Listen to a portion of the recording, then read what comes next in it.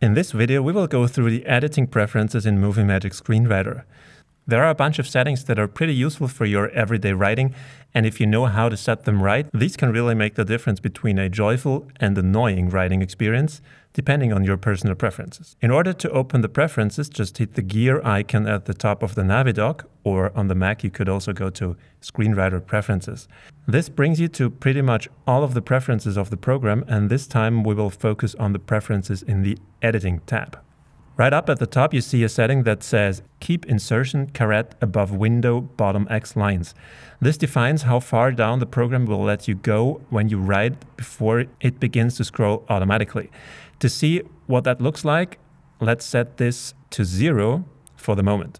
Now when you go to your script and you just type until you reach the bottom of the program window, because we set this setting to 0, it will let you go all the way down before it begins to scroll, which might not be so pleasing. So if we go back and set this setting to 6 again, where it was before, and now we add another line to the bottom of your script, you see that it will leave a gap between the line where we are writing and the bottom of the screen, which is much nicer in my opinion.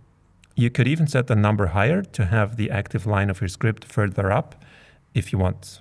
Then you have a whole section with QuickType settings. QuickType in general means that every time you write a recurring element, for example locations, that you've used before, or character names, times of day, that kind of stuff, Movie Magic Screenwriter will open a selection box so you don't have to type in the whole word again. And basically what you do here is you can set for which of those elements you want to use that functionality or not. Also on the right side of this section, you can set if you want to use Smart Tab. Let's have a look at what that is. Let's suppose we have a scene with two characters, Daphne and Lisa. But in a scene before, a character named Laura turned up. So the program would know that the name Laura already has been used. In order to simulate, I put the names Lisa and Laura in the character user lists. If you don't know what those are, don't worry, they are covered in another video and you can have a look at it later. Now, if I want to type the name Lisa as soon as I type the L, Movie Magic Screenwriter offers me the name Laura because the A becomes before the I in the alphabet. So this time I need to choose Lisa from the list. But the next time in this scene, when I hit Tab to get to the character name element and then type L, the list will automatically jump to the Lisa entry and not to the Laura entry, because this Smart Tab function remembers that this is the name we used before in this scene. So this is what you can define in the preferences by activating or deactivating this Smart Tab checkbox.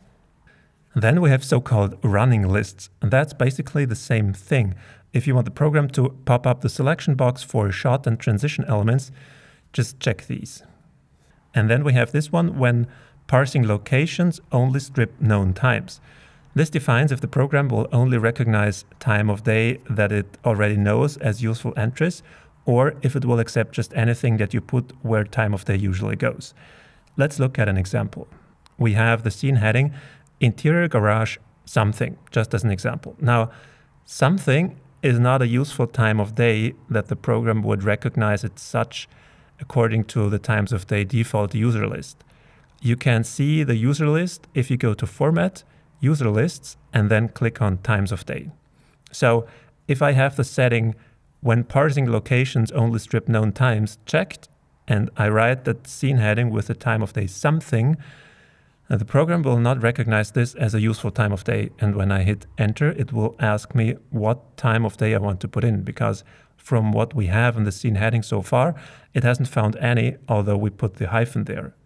If I uncheck the setting, the program will accept whatever I put behind the hyphen as time of day, and it will just jump to the next line without asking me about it.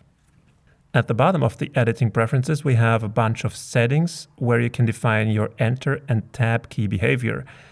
They're all pretty self-explanatory. All the settings describe from which element to which element the program will jump if you check them, so just try out what works for you. There is one setting worth explaining though. This drag and drop should break elements in the middle. That means that if you drag an element to the middle of another element, you can decide whether you want the program to break that element in the middle and place the new element in between.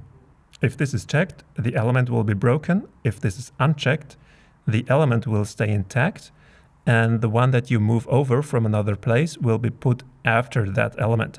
All right, that's editing preferences in Movie Magic Screenwriter. So now you can set up the program's behavior so that it can help you the most with your way of writing and editing.